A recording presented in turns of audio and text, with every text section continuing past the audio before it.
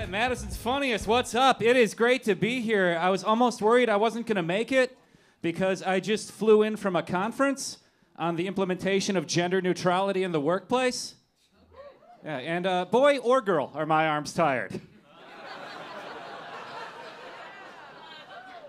Yeah, that's right. I'm not afraid to open up with my best joke. Everything is on the line tonight. I'm in a little bit of a situation right now. I have to find a new place to live. Yeah, my roommate's kicking me out because I caught him masturbating. And maybe that sounds like an overreaction, but I think the reason he's so mad is because I used a net. You get it? I was like, I caught you. He's like, get this thing off of me. Yeah, I knew I was going to get him, too, if I just left a pile of Playboys sitting out there in the open. It takes a masturbator to catch a masturbator. It's the moral of that joke. But I'll get down to business. I'll tell you a little about myself. I'm a former teacher. No, the initial silence was the correct response. I wasn't one of those hero teachers. I was pretty bad at it. I'm just not a good authority figure. I always had a really hard time telling my students no, especially when they asked if I was looking to buy weed. Because I did not like lying to them. And also, I was kind of relying on the discount they were willing to trade for a C-. But I have evidence that marijuana made me a better teacher. After I started smoking pot, all of my students' grades drastically improved. Yeah, their essays had been pretty hard to read before, but now I'm like, oh, I get it. Their spelling mistakes used to infuriate me, but now they're like fun word puzzles to solve. What was he going for here? I had been giving those kids a lot of Fs. Suddenly I'm giving them FOs for far out. It's the first time a student ever gave me an apple, and I turned it into a pipe and got high out of it.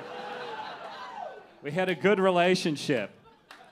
I'm recently single. My last girlfriend broke up with me because she said I'm too pretentious.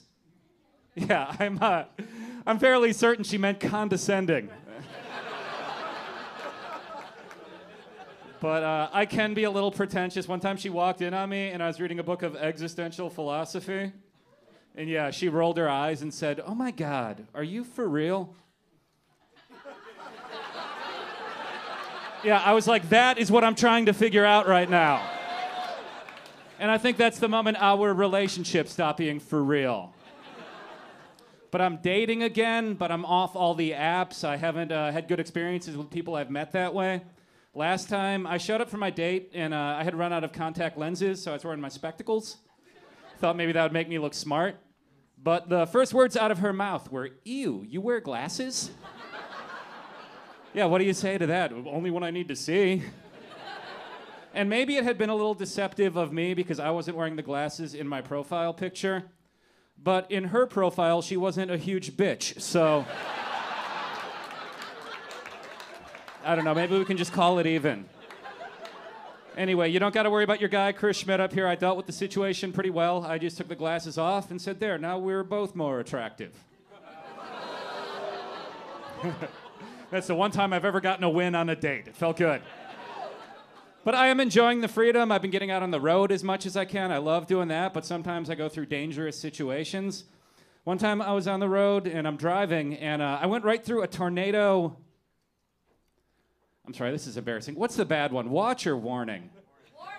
Warning's where they've seen it? Okay. I have a hard time keeping those two straight because I've never lived in a mobile home. So it's never been pertinent to my survival. But yeah, I went right through a tornado warning, and it said seek shelter immediately, and I had no idea because the tone they use for severe weather is the same tone they use for an Amber Alert. So I just ignored it, as you tend to do. You know? I was like, geez, who is out kidnapping kids in this weather? What a competitor. No days off. But when I thought about it, there's never going to be an easier time than a downpour to lure someone into your windowless van, right? You don't even need candy when you can offer salvation. Just ask the Catholic Church. Taking them down. All right, this has been a lot of fun. I want to leave you with a fun fact that I just learned. I just found out that one of the most expensive liquids in the world is racehorse semen. Yeah, can you believe that? I saw a headline that said that recently a gallon of thoroughbred sperm sold in an auction for $5 million. And I just had to laugh at that because to the untrained palate, that's going to taste exactly like Clydesdale. Thank you very much. I'm Chris Schmidt.